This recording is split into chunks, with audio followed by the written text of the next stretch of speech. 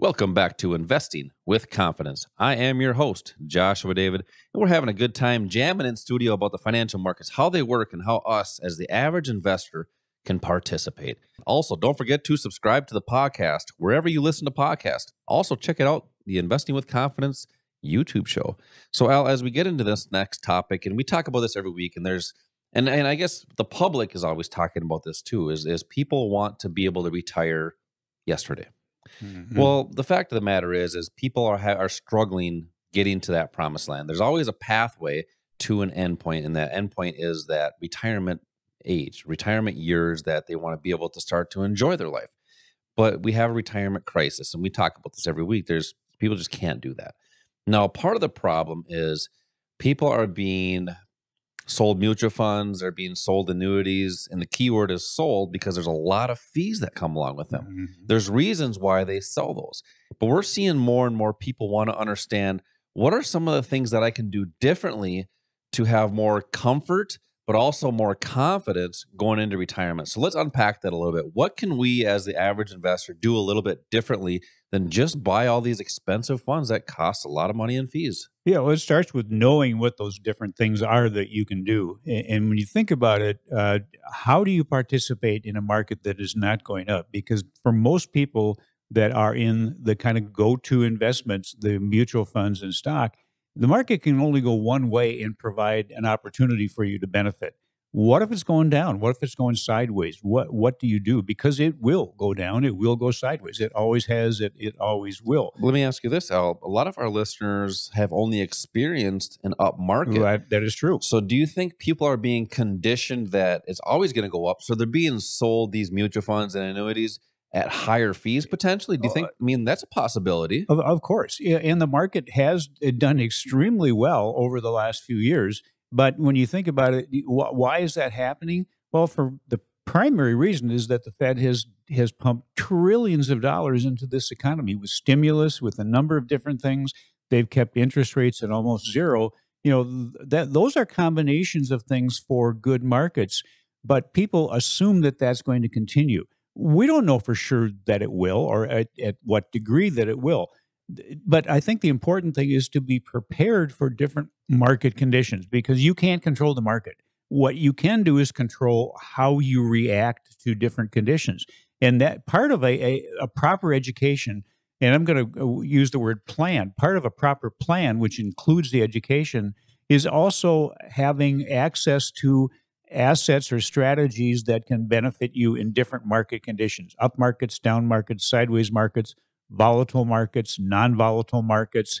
How many markets are out there? Well, there's a number when you consider true. all of those different combinations. It's not just a one-way market, but that's how people have been conditioned to think it's a buy and hold strategy, only participating beneficially in one direction. And again, the market doesn't just go one direction. That's one of the reasons that we have had a crisis.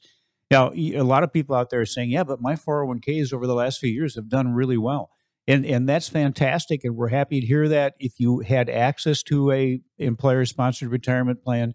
But now the key is making sure that that money stays with you. And what the smart money knows how to do is not just participate in an up market, say in a bull market.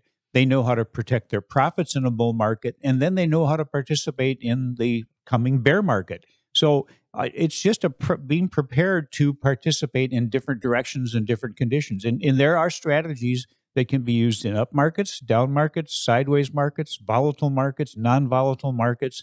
That all should be part of a plan that is specific to you, that takes into consideration what your goals are while you're still working, and especially when you go into retirement, because then you have fewer choices.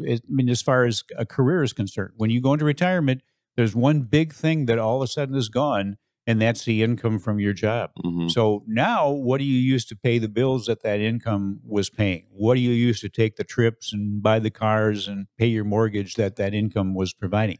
Well, that's one of the things that we concentrate on is how to take advantage of not only building for retirement, but when you go into retirement, how to generate some additional cash or income off of your retirement or the portfolio. potential.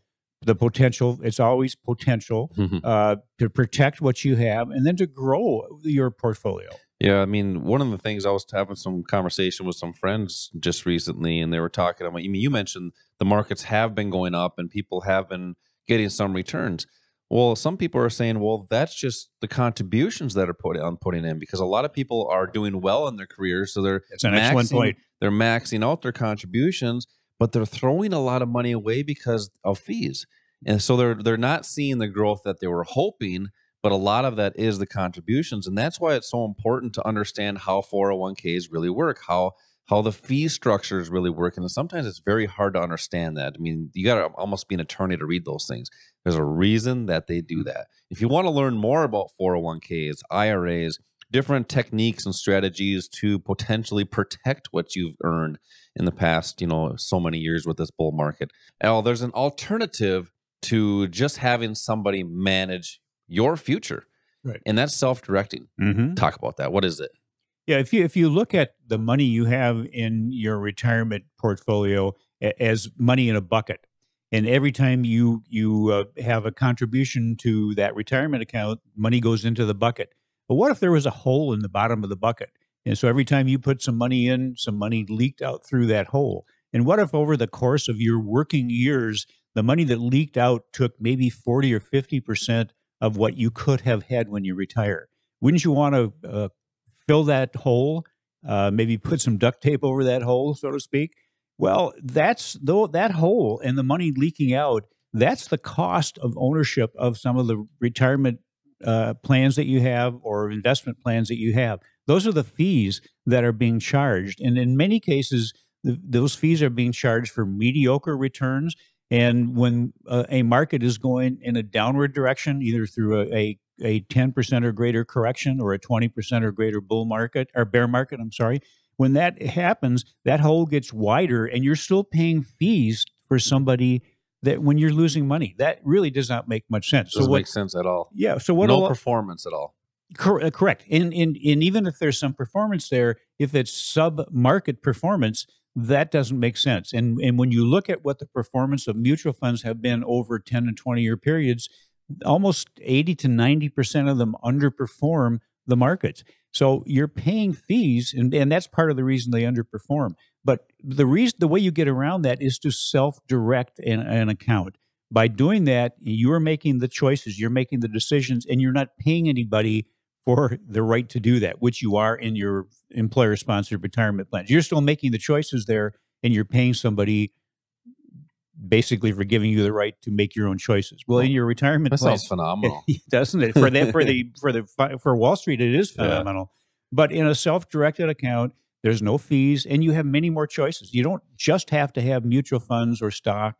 You can have investments in futures, in forex, in options. And options is a great way to provide a protection for your portfolio. Yeah, I mean, I talk to a lot of people, and some people we're so conditioned as the average person to say, as long as they're getting me a couple percent, I'm willing to pay them. Mm-hmm. Well, why? Okay, let me ask you this: would you just throw money out the window when you're driving down the road? Has anybody ever done that? That's listening. No, I wish the person in front of me would do that. You're exactly right. Nobody does that. But why do people do that in their retirement accounts? Yeah, they're conditioned. They're conditioned to believe that's what you have to do, and there's opportunities. You're missing out on the great opportunity, especially in retirement accounts, by self-directing, having more control, more say in what your investments are, potentially lowering those fees.